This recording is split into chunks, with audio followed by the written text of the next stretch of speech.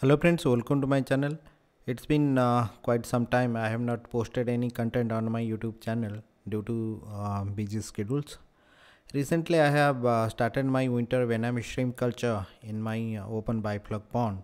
So this will be the first experiment in an open Biofloc pond in this winter season. In last winter, I had successfully tested in my 10,000 liter small tanks. This time I am doing in the open Biofloc pond, that is 10 lakh liter open Biofloc pond. In this video, I am going to share lots of valuable information about my Vannamei shrimp culture in the Biofloc system. So keep watching this video till the end, and if you are new to my channel, please consider subscribing it. If you feel the content is worth, please share it with your friends and family members. If you are following my channel for some time, you must be knowing that my previous culture was based on blue-green algae experiment. Due to overblooming of blue-green algae in my open Biofloc pond, it polluted the entire system, because of which all the shrimps died when their average body weight was 20 gram. The blue-green algae was very helpful, creating high dissolved oxygen in the pond during the daytime, which helped to save good amount of electricity bills. But during the night time, they crash and they do intake high dissolved oxygen from water. Even though you run high efficient aeration system, it may not fulfill the required dissolved oxygen level in the water, as per my experience. Lots of things I have explored in my previous culture. If you have not watched my previous culture video, I have shared the link in the description. Please click the link and watch it. This time I have started the Vannamei shrimp farming in the Biofloc system a bit late due to unavailability of seeds. During the winter time, most of the hatcheries are closed, as the traditional farmers, they don't do the culture in the winter time. Somehow I managed to get the seeds from Andhra Pradesh, which is far away from my place. As the travel duration was very long and the person who was actually carrying the seed packets in a non-air conditioned vehicle, due to which I found many dead shrimps in the packet, and overall most of the shrimps were in a very inactive stage. I had ordered around 75 packets, roughly a total number of Vannamei shrimps may be around 1 lakh to 1.2 lakhs. If I consider 50% mortality, then total number of shrimps would be around 50,000 to 60,000 max. As you know, I have 4 number of 10,000 liter nursery tanks.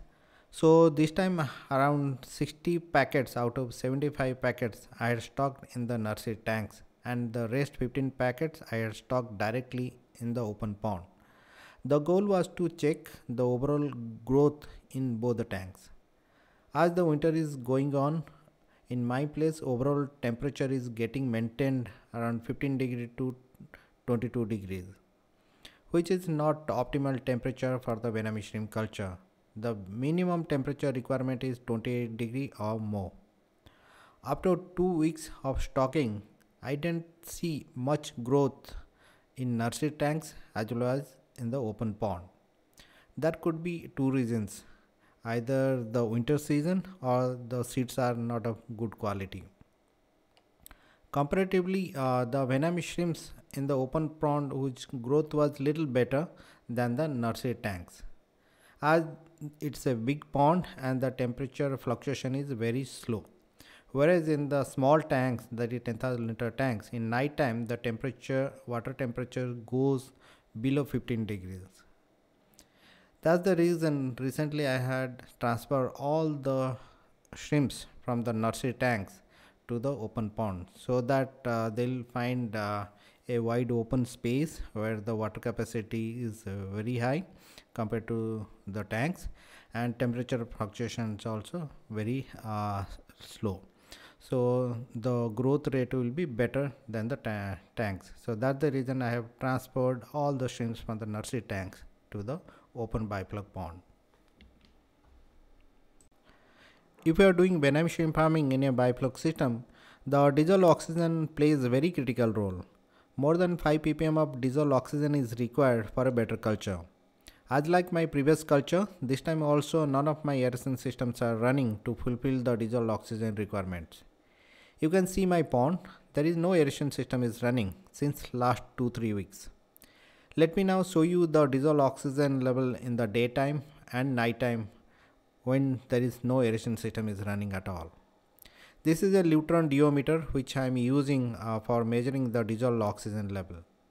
So this product is quite good product. I have been using since last 2-3 years. I have also shared the link in the description. If you wish, you can buy this product. Now it's 11 a.m. in the morning. Let's take some sample water from the pond and test it.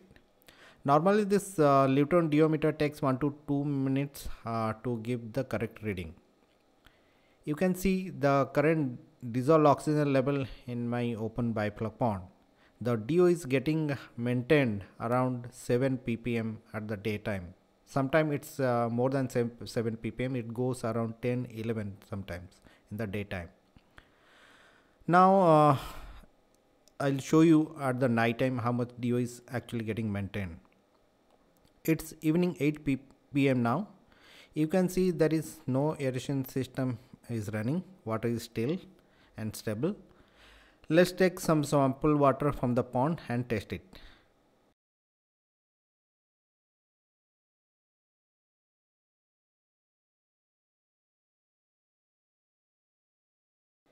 You can see the dissolved oxygen level is 7 ppm in the night time, okay, when there is no aeration system is running. Since last 2-3 weeks my project has been running without any aeration systems. This time I have introduced around 14 number of carp category fishes, that is common crab, catla, grass carp, into my open Biofloc pond, that is 10 lakh liter open Biofloc pond where I am doing the shrimp culture.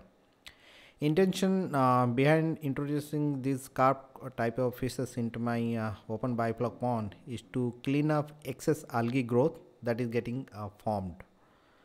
This is a new experiment. So far the results are quite good. There is no excess algae growth, okay, in my open Biofloc pond, and these carp category fishes won't harm shrimps.